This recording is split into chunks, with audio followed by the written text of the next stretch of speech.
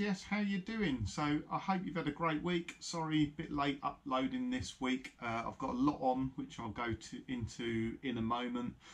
Never thought I'd hear myself say this, but it's peeing up with rain outside, and I'm really pleased. So the rain kind of put a stop to things today. I was planning to do a little bit of work on Vini, which is outside at the moment. And the problem is with it being outside, yeah, it's got a cover on so I can swap the cars over with PIIIOOW to get it in the garage. But if it's already rained on the car, it's just such a faff taking the cover off. Don't want to put the cover on a wet car, so that's still stuck outside waiting to be worked on at the moment. A little bit of a problem with it, nothing serious. Just noticed the last couple of times I've started up and run it, the engine management light has come on inside the car. Obviously, as you might know, Vini doesn't run a mini engine, it runs a Vauxhall 8-valve multi-point fuel injection engine out of a Nova GSI.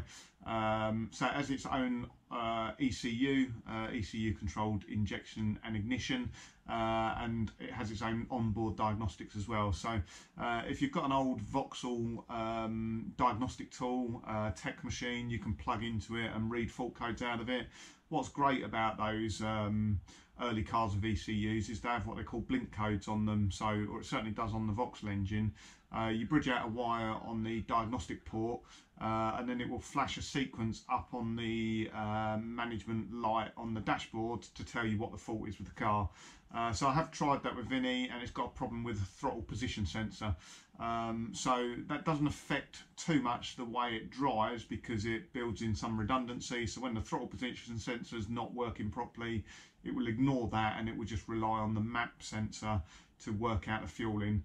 What it does do is it makes the throttle a little bit less responsive. So I've had this problem before, so I'll probably do a bit of a video on that and explain the sort of problems I've had with that before. But it's on about its third throttle position sensor now, so not quite sure what the issue is. I'm a bit tight though. The last time I've bought throttle position sensors, and I've bought one now, I've always bought cheap ones. They're only about 7-8 quid, so they're really cheap.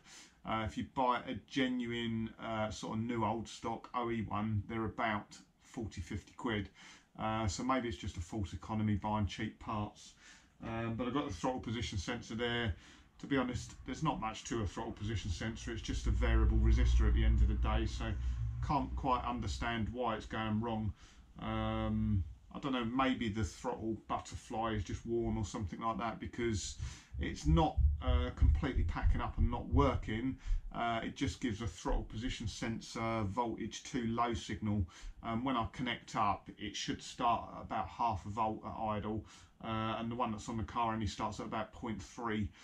So it might be that the spindle's a little bit worn or something like that, but don't know, need to get to the bottom of that, so I'll do that in a future update. Some big news as well. So last week's update, I sat on a sofa in there talking about upgrading the garage lights, so hopefully they look great now. Some LED lights so they're not flickering anymore. I mentioned I was going to put my house on the market, looking for something bigger, certainly a bigger garage. That's ticking the box for me, and the kids want bigger bedrooms, the wife obviously wants, you know, a bit nicer, newer house, that sort of thing.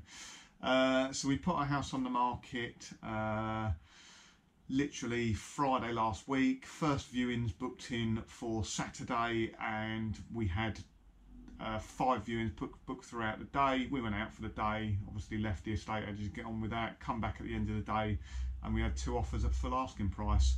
So all of a sudden we were like a rabbit in the headlights. Oh my god. Kind of when you put your house up for sale, you expect these things to take weeks, if not months, not to sell within sort of 2 hours of it going on the market. So so we accepted the guy's offer, got really nervous about it because we haven't found anything up until then which we really liked. So we've got a budget, everyone's got a budget. What we were looking for was a 3-bedroom house, 3 good sized bedrooms, and a double garage. Now those houses just don't really exist, not unless someone built them to that specification in the past. So I've been looking for a bit of a compromise actually, double length garage, or there were some garages which were sort of 1.5 width and a little bit longer, and I was looking at them seeing if I could maybe extend, maybe do something with the garage, but everything was a compromise. until the estate agent phoned us. I can't remember when it was now. I think it was Saturday evening, that was it, and we booked a viewing for Monday. And he said, I've just got this property come on, it's new build, I think you'd be really interested in it. So we went down Monday, and it was just the perfect house. It was everything I could want in a house. It's got a double width garage, and they're big. It's big double width as well, so it's 5.6 metres by 5.6 metres, so that's really, really good fit. 2 minis comfortably in there with some working space as well, or you could probably get 3 in there, but I think my longer term plan is 2 minis. It's not flat roof, it's an apex roof as well, so hopefully I can either get either a scissor lift or maybe a 2-post lift in there as well. So yeah, I'm so excited about that. We put in an offer, offer got accepted, so within a week we had put our house on the market, sold our house and put in an offer, had that accepted on the new house. So absolutely amazing how quickly these things happen, and just got sort of that feeling that sometimes things just fall into the place for the right reason. So long way to go yet, we'll see what happens. So I'm sure you don't tune in for updates about my house, so I do apologise. This week's update, I've just got a bit of a time lapse. Angie, my wife, has started the paper cut for Steve Truin, who won the 850 subscriber giveaway. So won't show you what the picture's going to be yet, but I'll give her the odd update as we go through, and you can see the process of her making a paper cut and what it looks like in the end, because they're really, really good. What you will see is how detailed and intricate it is. It's really, really fiddly work. She does it all with a really sharp knife, actually, with no protection on her hands. Tell you what, I'd have chopped about 5 fingers off by now, but she manages to do it without cutting herself. And also, just as a bit of a bonus, when I went to view the house, made sure I took my GoPro with me, sort of held it, and had a look round, so there's a sneaky peek at the new garage. But like I say, it's a long time to go yet, so things can go wrong, solicitors, that sort of thing, but we'll see what happens. Got a good feeling about it. It ticks all the boxes, and it just all seemed to happen at the right time, so fingers crossed.